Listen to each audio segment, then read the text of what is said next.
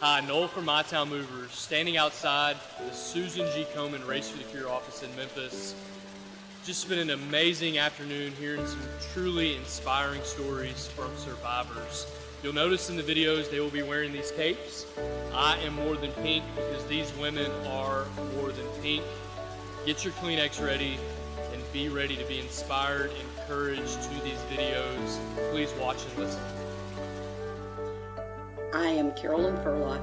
I am a 20-year breast cancer survivor. I was very fortunate that my tumor was detected at an early stage. The only surgery that was required was a lumpectomy, followed by a course of radiation.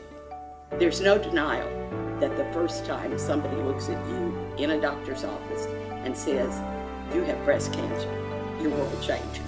I won't say breast cancer was the best thing that ever happened to me, but it's one of the blessings in my life. I cannot imagine having lived the last 20 years without the friendships, the acquaintances, the opportunity to meet other people.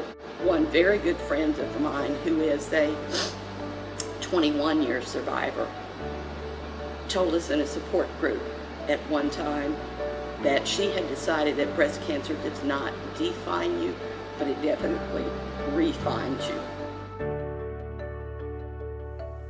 The support that came was just incredible. I met so many wonderful people through it in the care teams. There were in place for me guiding my care. There was laughter all along the way. And I kept encountering that as my acquaintance and friendships grew with other survivors. One of the best things you'll find is that you're not the first person to ever walk this road. We'd like you to be the last, but we know the reality. We're not close enough to that happening yet.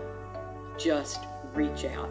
You'll grow in ways you cannot even imagine, and your life will be so enriched.